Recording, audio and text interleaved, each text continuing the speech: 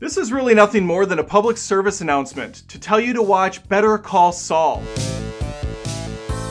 For those of you that don't know, which is 0 of you, Better Call Saul is a spin-off of Breaking Bad. It's actually a prequel and a postquel, which I guess they call a sequel, of Breaking Bad. Each season starts with a black and white episode of Jimmy, aka Saul Goodman, working at a Brugger's Bagels or something. I don't remember what the chain is. He's there, he's making bagels, and he's undercover. Undercover's not the correct term, that's like what a cop does. No, he's the opposite of that. He's been in witness protection by another shady individual who has a vacuum store. He's got a new name, he's got a new job, he lives in a new state, and he's still incredibly paranoid that these guys are gonna get him. And while these episodes are awesome and completely confusing if you're watching this on Netflix, I'll get to that in a second, the meat of the show is about Jimmy, his past life character, struggling to become a lawyer and impress his brother, who's honestly kind of a douchebag. The reason I said the black and white episodes are confusing if you're watching on Netflix is because Netflix likes to do a nasty little thing where they update their posters every once in a while, and they'll even put new on the side when in fact they're not new episodes. So every 4 or 5 months, a naive Adam wants to get his Better Call Saul fix, sees that updated poster and thinks, this must be new, I forgot what season I left on, so let's watch. And it takes me almost 10 minutes of black and white footage, which all kind of starts the same each season, to realize, oh shit, I already watched this whole thing. I believe they're on their final season. I've only seen the first half. It's phenomenal. Season 5 so far is phenomenal. But now I have to wait, like a common peasant, for those that have cable TV, all 7 of you, to finish with it so I can wrap up.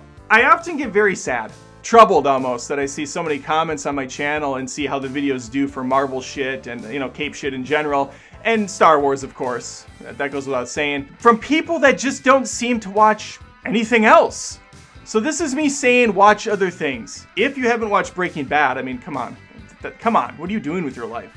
If you have, give Better Call Saul a chance. It is not the same show, but it's got the same showrunners. It's got a lot of the same actors coming back. Mike is in the mix. He has an adjacent plot that sometimes interweaves with what Jimmy's doing. A fan favorite villain from Breaking Bad, Gus Fring, is here. We get to see how he rises through the ranks in the cartel as a drug lord, but more importantly, how he gets those restaurants up and running and keeps innovating in the chicken fast food chain. Look out, Chick-fil-A. I love Chick-fil-A. I celebrate their entire catalog of food. Outside of the lead characters, though, there are so many others that are just as interesting, like Kim Wexler or Nacho Varga. And Michael McKean as Jimmy's brother, Chuck McGill, is a powerhouse in this. His performance throughout this series is unrivaled. And that's high praise because this show is full of great performances, especially from Bob Odenkirk. Even though the show is once again Vince Gilligan's baby, it's in the Breaking Bad universe, if you must, it does have its own flavor.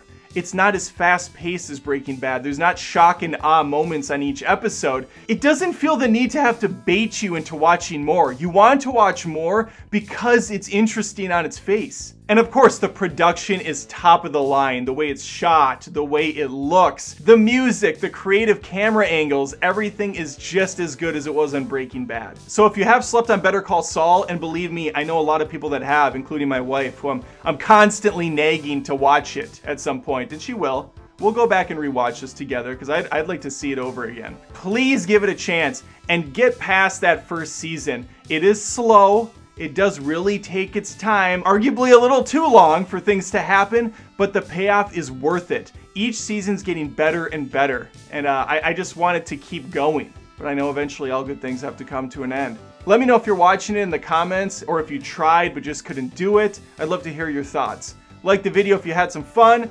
subscribe if you want to hear more about movies and TV related stuff, and hopefully you'll join me in the future. Take care. Since you stuck around, maybe you're a fan of what I do and you're trying to think of a way to show your appreciation. Well, I'm on Patreon at patreon.com/AdamDoesMovies. You could join me there for just $1 a month and say, hey Adam, you don't mean that much to me, but here's $1. That'll suffice. Or you can become a member right here on YouTube via that join button. You get badges next to your name in the comments below. For however long you stay, that badge updates. I think it's like 1 month, 3 months, 6 months, so it's a little surprise right before your eyes. That rhymed for no reason at all. Okay, bye.